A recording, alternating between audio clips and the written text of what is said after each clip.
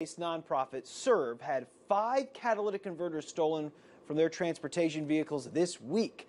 ABC 17's Layla Mitchell was able to speak with the organization today and has more details. Layla, Fulton police say this is an ongoing investigation it's taking very seriously.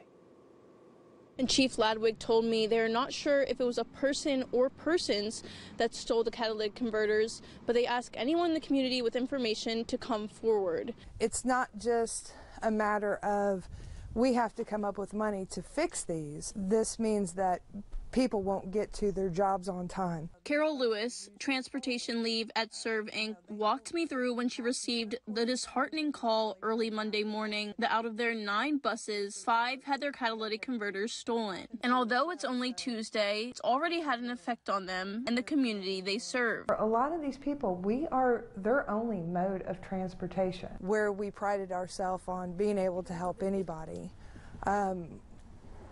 we can't do that right now. Serve provides many services to the disabled community, and because of the thefts, it has had to cancel several rides this week. Our disabled community is polarized by this. Catalytic converter theft is an ongoing issue for Callaway County and throughout the state. Unfortunately, it's happening everywhere. Converters are often made of the metal palladium, which some say is more valuable than gold. Converters are worth anywhere from a few $100s up into the $1,000 to $2,000 range. It's a lucrative, quick hit for somebody that needs money. Lewis said as more catalytic converter shops have opened up in Callaway County, the thefts have increased. I plead with the business owners of these facilities.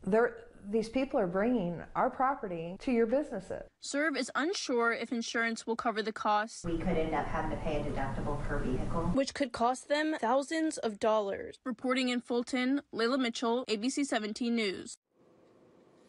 State lawmakers pre-filed a bill about this. House Bill 1456 would make it so transactions of catalytic converters would require a vehicle identification number for the vehicle that converter came from.